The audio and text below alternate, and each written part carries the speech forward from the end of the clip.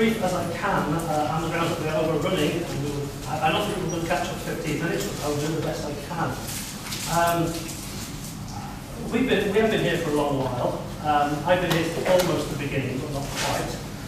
We used to brand ourselves as Halton Chemical Industry Museum, and it soon became evident in that phrase there were a couple of words that we should never be seen together under any circumstances. Firstly, well, to make a point, chemical and museum do not go well together. Although the observant amongst you will have seen roadside still saying chemical museum, which is something over the passage of time we hope to erase. Do you remember an advertisement for the V&A? It said Ace Cafe with quite a nice museum attached. That reflects the relationship that Catalyst, the museum has with Catalyst, the Science Centre. It's an Ace museum with a nice science centre, or possibly the other way around, I don't know. Anyway, to the collection. I feel almost I should say Robin at that point. We're getting along. Right. Significant items. And if I seem shocked at the appearance of any of these slides, it's like I put together about an hour ago, so your surprise will be equal to my surprise. We have the ICI General Chemicals Group Research Archive. It came to us 10 years ago. Brian Hollows, one of our friends, brought it, well not even brought it, he arranged it from ICI's Heath laboratory when it was closing down. And this is the best bit. It was listed as 8 to 10,000. Here you are. Here comes this transit van. It's not a big thing, but it's got. And here comes another one. They came. 2 of them, or the same van twice, with this large collection of dead boxes. We thought that's fine. We'll work our way through it. In fact, John, the archive volunteer, who's been here for at least 10 years now. When these things came along, he started to work 2 days a week. That'll get it done in a year or so. That wasn't the problem. Now the difficulty is that in the fullness of time, the true magnitude of the task became evident. We now have listed, and everything, as I was saying, everything is available online. It's one of the beauties of Catalyst, that everything you've done is available for everyone to look at. If you go to the collections and historical documentation page on our website, like that, and that, you will see everything of significance listed, with the whole collection listed and the ICI General Chemistry Research Archive as well.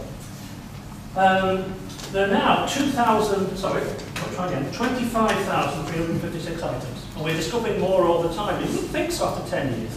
But every time you go through it, 2 papers from the war that have stuck together, being as thin as a fly's wing, and a little bit tacky, you pull that, then you have to have 25,357, and the process goes on.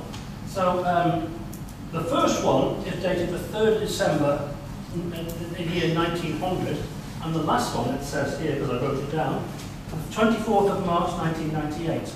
Realistically speaking, the best parts of the collection are from 1930 until 1964. Between those dates, we have a fairly comprehensive list. Unfortunately, this put to my attention that it's been sanitized a bit. And there must have been things of which they were slightly embarrassed. And I suspect a lot of that to do with what they did in the war. I suspect they are embarrassed about having worked on the atomic bomb. It doesn't make any difference because they didn't know half of what was in it. In fact, they didn't know 2/3 of what was in it. So quite frankly, there is a lot of material about what the police call X-metal.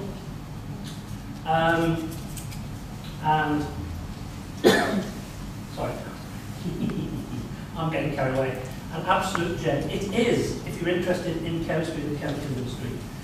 X-metal is one of the highlights, and it really is quite significant. Before the whole thing became sort of a transnational project and disappeared off to Oak Ridge, a lot of work. ICI was a natural choice for this kind of work because they were very keen on chlorine fluid chemistry and worked with it for many, many years. They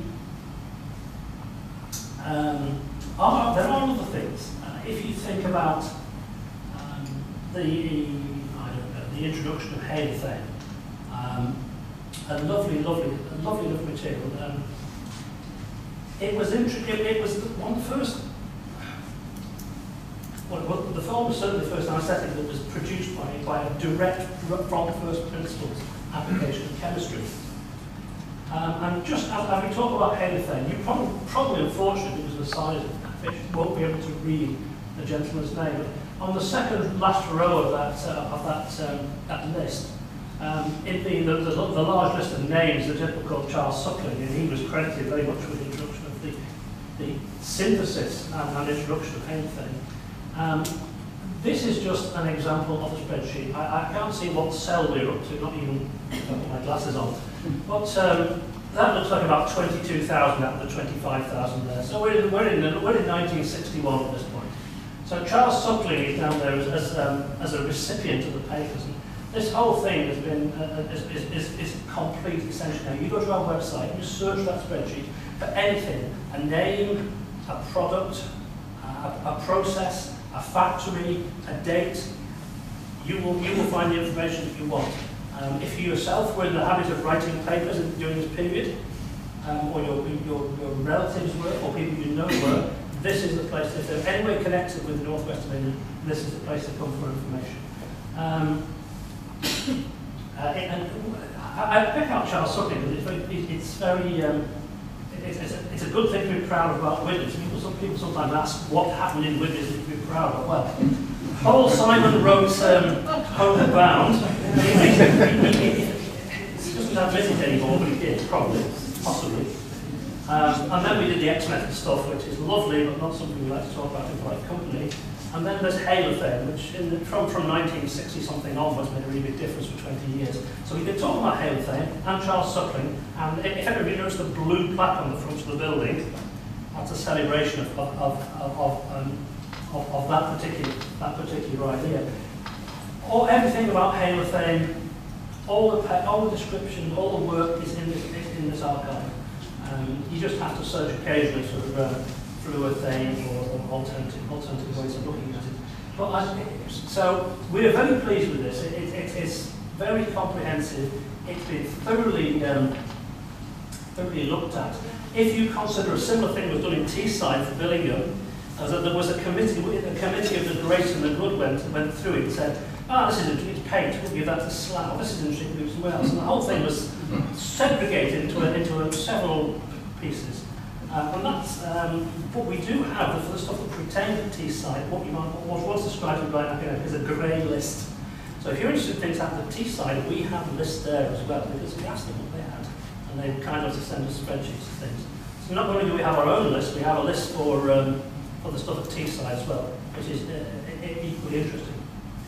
Now then, what comes next? Right, so go and read it. You can download it from our website, as you can for everything we discussed today. Right, so that is the jewel in the crown. The whole archive room glows pink from the colour of the boxes used to store this. We very rashly simply stuck it on top of the existing shelving, 2 layers deep. So step ladder required in that case. Right, ICI magazine. We've got a reasonable. Our copy of this is reasonably comprehensive. We would really like a few more of the regional supplements. I put this in, not that it's even slightly legible, but each one of those blocks of colour is a different ICI regional supplement. For example, in the 1950s, what they did was they took the supplements and they had a rash of binding whereby just about all the regional supplements were bound into volumes that were about 4.5, 5 inches thick. Other years we would very much like to get our hands on. I mean, let's have a look. The top of plastics division, the yellow, which is plastic, happened to be leather cloth, which was in hide. And it had a magazine called Leather Cloth Reporter. We don't have many there to buy. We would like some more. Grains of salt was salt division. Limestone chippings was limestone division. And on, and on, and on. Hexagon Courier I rather liked, because that was Blakely. And that was quite imaginative. metals monitor, not. So we're pretty good at these kinds of things, especially some of the regional supplements which are not available elsewhere. The magazine itself went off the Libraries of Record, and the regional supplements did not. So if anyone knows of vast quantities of unwanted regional supplements, especially from the northwest of England, we would like them. The list of our regional supplements and everything else that we've got in connection with the eyesight publications is on the website. Okay. We have a large part of the Eyesight Western Point photo archive via Runcorn Historical Society. There are a lot of items. The number is not entirely certain, but one of our volunteers, Billy, is scanning them. And just to give you a flavour of what's available, this also, by the way, has been sanitised by the persons, actually the person in this case, who is known and should have known better, in my opinion. But there you go. And that is sometime in the 1960s. And I myself would have gone to parties exactly the same as that, except mine would have been the USAC Christmas parties with Uncle Bud. Hutchinson Dock Estate, unique to us. All the area, or a bit of the area on this side, a few bits and pieces here, everything on the far side of the railway viaduct, and a few things on this side. John Hutchinson leased his first factory in 1847. He was a chemical entrepreneur that made a sense. He didn't want to build a factory and make profit. He wanted to build a factory, buy all the land, build an industrial estate. He was very successful, got TB, which cut short his life. But his estate lived on. I mean, unfortunately, he had to carry the burden of Hutchinson's family because of the terms of his will. The girls were fine. The little boy who was blind, he was fine. And then there was Jack, John Jr., Jack. If there ever was an archetypal Victorian black sheep of the family, that was Jack. Jack could be relied on to do absolutely the wrong thing. Jack could be relied upon to spend the money he didn't have, and then the estate had to sort out the consequences of actually settling up with those people who he promised his fortune. Because when he got to 25, he got control of the factory. Big mistake. So the trustees, there was a cousin, the solicitor, and the man who ran the Dock Estate. They actually went back to the Court of Chancery and said, we can't let this happen. And in fact, that's what didn't happen. And Jack thought he would, in the end, he went to Green Mountain, he went to Canada, came back in disgrace. Thought he would try the Cape Mountain Police, he went to the Cape and died. In disgrace, presumably. I don't know. What do we really have? All those things there. I do like the leases and green books, because the house I live in was once owned by the trustees of John Hutchinson. Or rather, the land on which it was built was owned. We get, with the letterbooks, it's lovely, you get half the story. For example, you get Major Cross writing to someone saying, Jack, we shouldn't have done that. Or writing to Jack saying, I'm sorry, Jack, you had your allowance for this one, you may not have any more. And it's really, really interesting to read. It gives a one-sided snapshot of what it was actually like trying to run an industrial enterprise during this period. Other things are coming up now. Peter Spence's lab books from 1859, after the, I believe it's after Peter, after the famous pollution problem, yes. Yeah. He had a partner, and his partner didn't get on. I mean, he introduced a word to me that was new to me in one of these books. Translations, by the way, are available on the website. He introduced a word, defalcation. Now then, I had to look up in a dictionary. Would anyone who understands defalcation care to raise it? Thieving. Yes, that's pretty much right. He accused his partner of defalcation very shortly afterwards. They were no longer partners. Interestingly, the only person that's really showing any interest is a direct descendant of the partner, who presumably was somewhat discomforted to find his ancestor called for defalcation.